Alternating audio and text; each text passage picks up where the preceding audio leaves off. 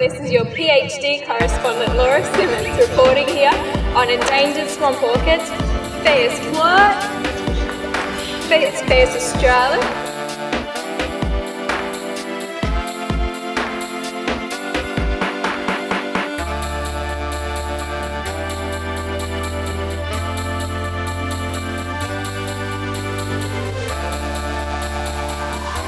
I think I can smell orchids.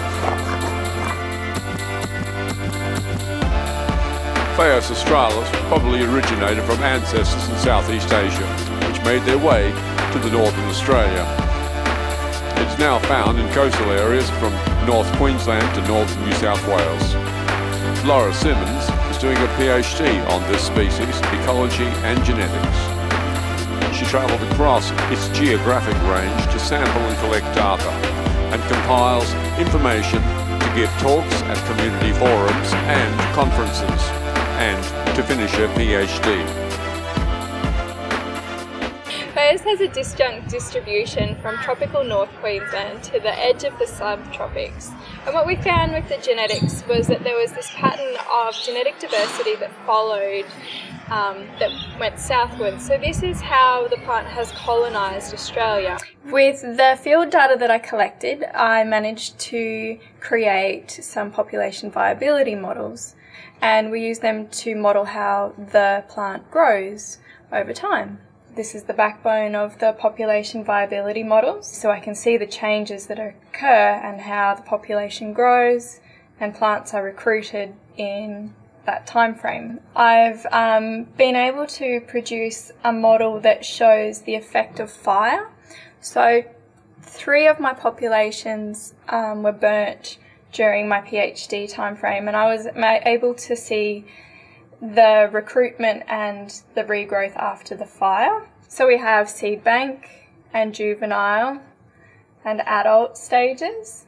It responds quite well after fire, and the population level increases, and then once there's another fire we get another quick decline, dramatic decline in population size. For climate change, they're predicting increases in precipitation and increases in temperature. This is just showing the precipitation in the wettest quarter, and what we're going to be seeing in the future, worst case scenario, is that there'll be reductions in precipitation at the northern part of the species range, and then increases in precipitation at the southern part of the species range. This will have the effect of decreasing population growth at the top, however increasing population growth at the bottom of the range. Maps here are showing the populations in the black dots, and they show the current temperatures in the hottest month.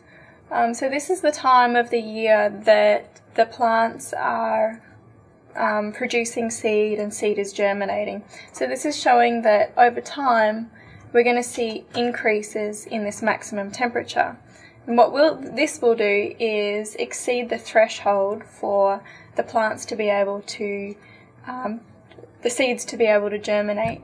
So this is going to increase the temperature or the conditions to a more tropical. Here in these other charts are the central Queensland populations, and we're getting here a combination of increases in temperature and decreases in precipitation, and that's actually going to result in almost a loss of half of the population over time. It's a tropical species, it's come from the north, and as it's colonised southwards, we've had a gradual loss of alleles over time. There's quite a lot of similarity in the makeup, the genetic makeup. This graph is showing all of the populations across the species range, and they're overlapping, which indicates that they're all quite similar.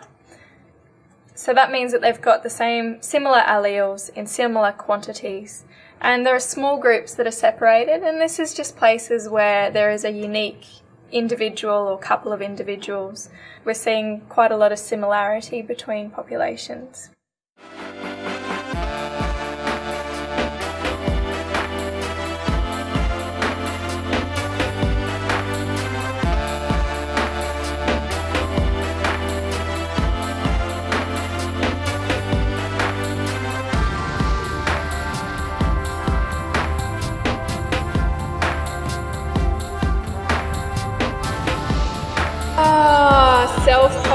question, why?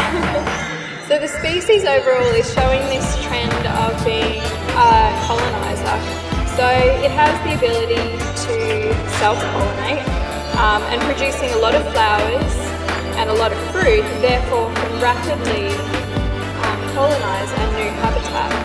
So after fire or other catastrophes, you actually see a very quick regrowth. Stradbroke Island is a stronghold of the species. This is where some of the biggest populations of Phaius occur, and in fact they're quite continuous, occurring over almost 10 kilometres of a swamp line. What my results have shown is that, first of all, we don't need to be too concerned about how these plants are going to survive in their natural habitat. It's things like a catastrophe, or if the population is bulldozed, or feral pigs, feral plants, and change drainage. That's going to have the most impact on the species. But if we were going to do a restoration project, and there has been one that's been undertaken in New South Wales, it doesn't matter too much where we source the plants and the plant stock from, because the genetic diversity is quite similar wherever we go. The biggest problem is the lack of plants.